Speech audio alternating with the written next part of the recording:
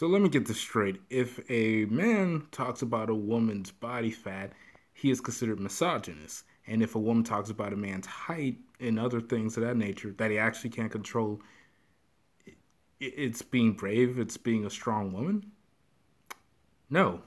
All KevinSamuels did was call women out for being fat and not being able to work on themselves.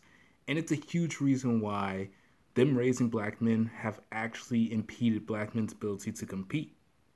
Now, the damage doesn't go over to black women because, well, sex is votes. And normally women use sex to try to highlight.